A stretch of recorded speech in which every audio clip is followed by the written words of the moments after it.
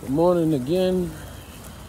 You already know who it is. Targeted individual, CJBK. For those of people who are like, just joining in on my channel and stuff, if you don't know what CJBK mean, I stand in the open because the wickedness hides in the darkest corners and high places where they feel like they're untouchable. So my name is Christopher James, and I live in Brooklyn, New York, and I am being targeted by a secret society of Luciferians and techno-pagans who are using technology to infiltrate the minds of many people in this city. But like New York City is basically considered Sodom and Gomorrah if you really think about it. But from the studying I've been doing and the research, America itself is Babylon. But with everything else, there's, people being targeted all across the world.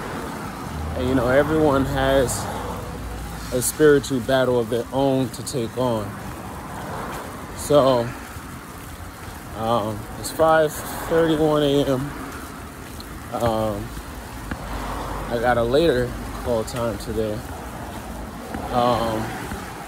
But of course, the handlers, they figured, we're going to wake him up several times. If you see the video prior to this, I talked about the dream that I had earlier, or the dream they induced into me earlier.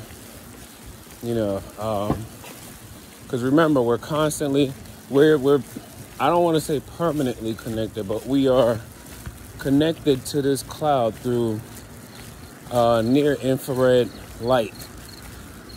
This near infrared light that they're projecting over our eyes, that's connected to our visual cortex, connected to our memory processing area of the brain, our auditory cortex. It's all basically near infrared light that is passing through our flesh and our skull to make contact with the brain. The brain is a computer, basically. The brain is an organic supercomputer. And many of us have been poisoned for mostly all our lives. And the military knows about this. CIA, pagans of old, they all know about just how powerful and strong the brain truly is. There's a reason why there were such programs called MK Ultra, Project Bluebeam, Project Stargate. There are so many military weaponization projects, all meant to basically target the brain and manipulate the soul. Let me see that one. Never mind. I was like that one headlight out. But anyway, so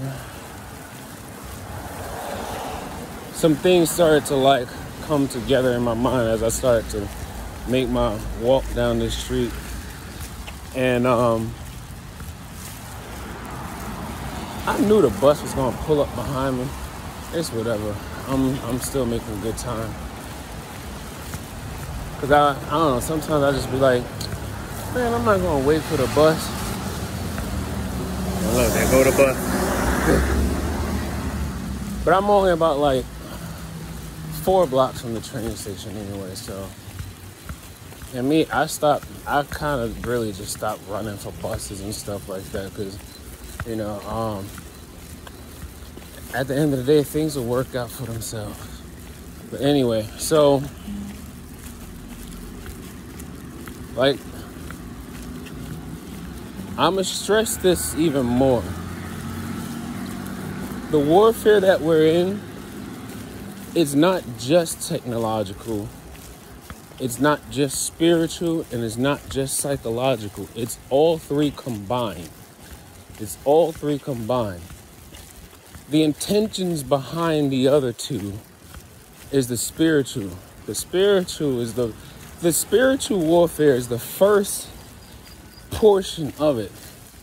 The spiritual warfare is the first portion of it, because in order for a human to really get the idea to do something as evil and dark as, murder without cause, or want to rape someone, or to want to engage in some type of activity that will take peace from someone else, especially someone who did not agitate another, your spirit has to be attacked first. And then on top of that, if your spirit is already low enough, if your spiritual energy or your vibrational energy is already low enough, it's nothing for the dark spirits that are working within dimensions that we can't necessarily see to take possession of your mind. If you are already operating at a low frequency, you will not be able to fight back against the thoughts and intentions that they can basically, place into your mind. So now when you think about the spiritual aspect, because trust me, if you don't believe in spiritual warfare, all you gotta do is look up. If you want to look from the Christian perspective, because I've looked up deities and demons of several different cultural backgrounds, African ones, Asian ones, and then funny thing is, all of these same demons, no matter what the name is, pay attention to what they do. Like a demon that basically attacks you in your sleep. They sit on your stomach and make you feel like you can't breathe. That same specific action is named in 3 or 4 different cultures with different names, but the same action is the same. There's the succubus or the incubus. Basically, they're like lustful spirits that basically encourage you to conduct yourself in, what they call, it's lustful. So they encourage you to,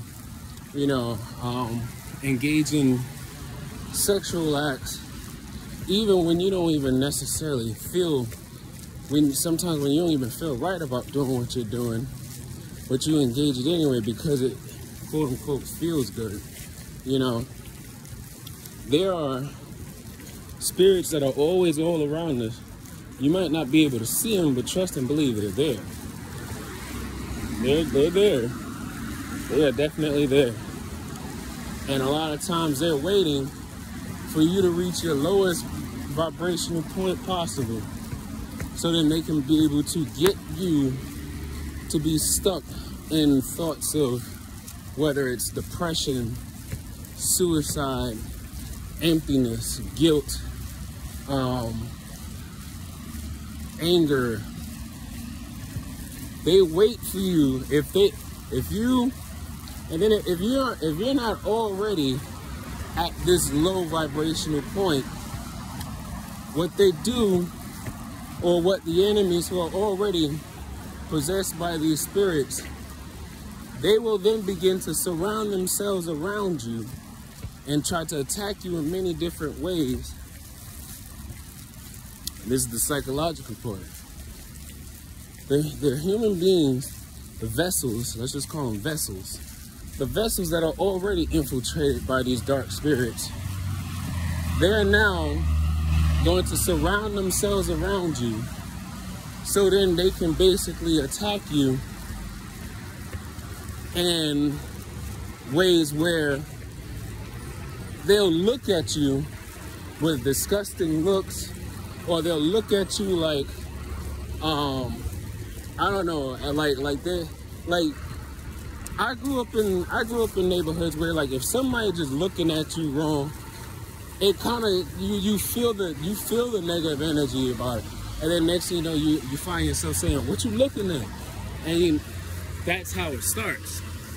That's how it starts. These people don't realize how lost they truly are. Just read Psalm 37. Thank me later. Read Proverbs 6. Thank me later. So, these people, they congregate amongst each other, speaking so much about the violence that they felt they needed to do against somebody. They congregate and they talk about how much they had to do something towards somebody, even though this person probably actually didn't really do anything to them. They just shot up and looked, and then they felt like they physically needed to do something. That means that person was already at such a low vibration that even a look, even a look could actually get them to physically act. See? That's the psychological.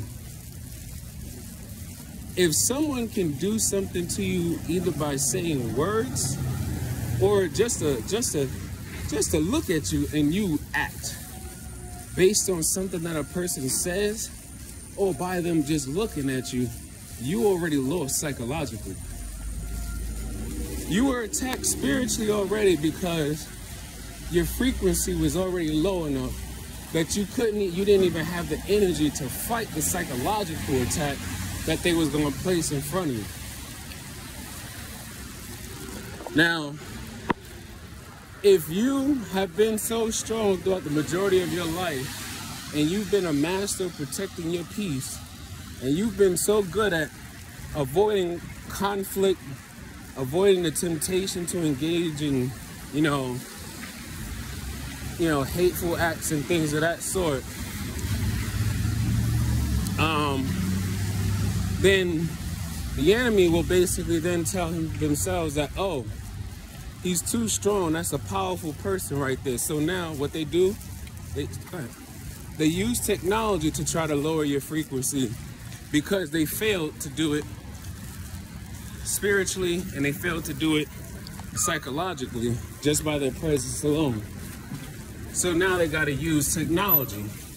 Now they have to use technology to actually lower your frequency because they failed.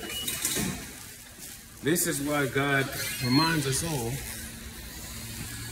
that spiritual warfare is the very beginning before everything else. If the enemy fails to attack you spiritually, you've already done well for yourself. And if they can't attack you spiritually, then they'll take people who already failed spiritually and they'll surround them around you to try to mess with you psychologically. If you learn to ignore the hate and the anger, the animosity, the unchecked aggression, if you learn to ignore or fight against it psychologically, you're already doing well for yourself. If you are now at the point where they're using technology, if you're at the point now where they're using technology to attack you, then you are doing much, much better for yourself. You are already in the grace of God because you have now proven that you are so strong. They have to use they basically exhausted many of their resources, so now they have to use devices to attack you. Stay strong. Stay strong. Yeah, I don't like this early call time. There's mad people on the train. And I gotta do this all the way till Thursday.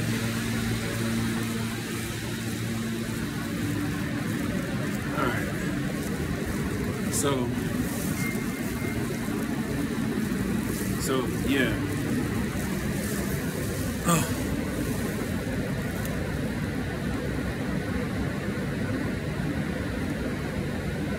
always know that when you're being attacked, they attack you spiritually first. If they fail at that, then they will take people who are already spiritually broken and then surround them around you and then use all types of like psychological ways to attack you.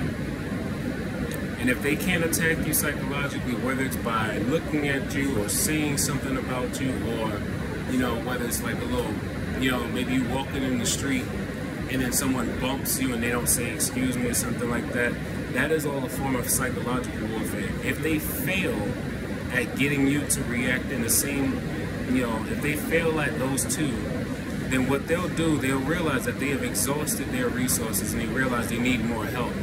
So they'll use technology to try to break you down even more. It's spiritual, it's psychological, and it's technological. They realized they weren't able to basically break me down to the point where I would basically become their puppet when I realized in my first dream manipulation, when I realized that what I was dealing with did not feel natural, like it wasn't a natural dream, and I had like basically like sleep paralysis in my dream. The only way that I was able to wake up was because I said one word.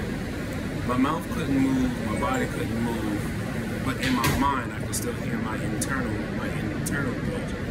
And what did I say? I said the word Jesus, and next thing you know, I woke up from my dream and I was able to move. So basically, always remember, if they fail at attacking you spiritually, they're going to use people who already were weakened spiritually, and they'll put them in your life to try to attack you in psychological ways. If they fail to bring your frequencies down, your energy and your aura down psychologically, then what they'll do is they'll use the technology given to them to try to lower your frequency. This is where we're at now. Those of us who are already in the phase of the psychological, of the technological part, where we're still aware of how the enemy works and how the enemy moves, and we're aware of how effective that, you know, the enemy's weapons can be, but they're not unbeatable. They're not unblockable. They're not undetectable. It's just that everyone else who is either denying your truth, it's not your truth, but it's the truth. Everyone else who is around you that's denying the truth or denying the fact that these things are happening, they're the ones who are already lost, and they're already working with the principalities. They're already working with the dark ones that sit in high places. And you know, I can say this because one of the first things that these Luciferian secret society people were saying was, we're demoralizing you. Someone who is high in moral, who has a high morality, someone who is very founded in everything, in love and peace, you would have to demoralize them. Have to. Because that's someone who had already been successful at overcoming everything that the enemy can throw at them, including the kitchen sink. So now they have to amass themselves in such a large number and even use technology to try to bring you down. This is why I tell people, you're already beating them by 1,000 because they had to get more people to try to bring you down. They're using everything in their hands, every resource. They're poisoning our water, they're poisoning our food supply, they're poisoning the air we breathe. Plants are dying, trees are dying, the bees are dying, animals are just dropping dead, birds are just dropping dead. They're poisoning the entire earth. We're most likely going to be the last ones to go, but trust and believe, God is not going to let the earth die. because of these wicked, people that are working amongst us. God loves the earth. God is not going to allow the earth to be killed because of mankind and like people within humanity who've been poisoned and basically, yeah. But anyway, yeah. Just remember, you're already beating them.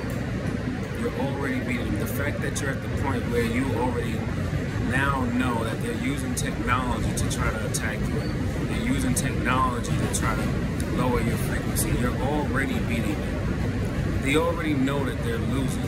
That's why they have to amass themselves in such large numbers of people. This is why they have to surround your home. This is why they have to surround you. And they have to use everything in their power to try to see if they can bring you down to their level.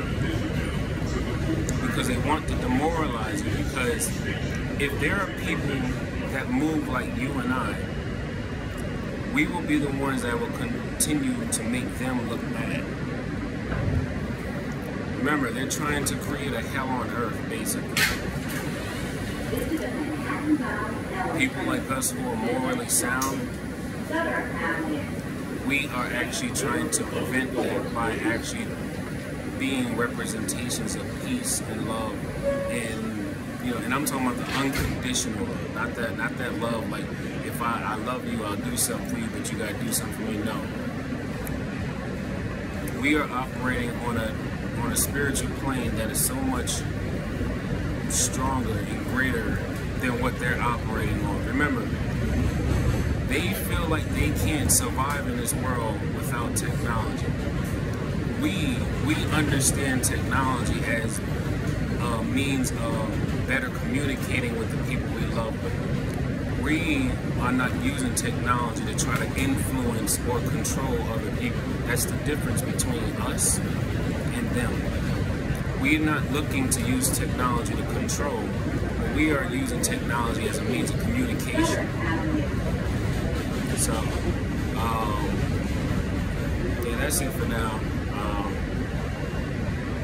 Remember, detox as much as you can.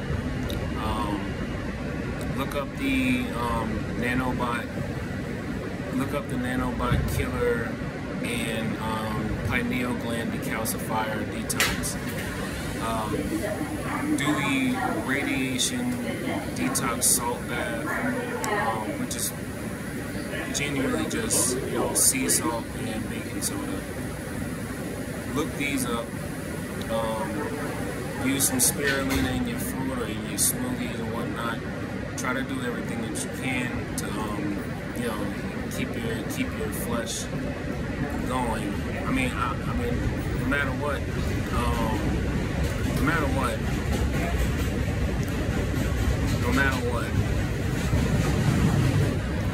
you are already beating them. You are already beating them.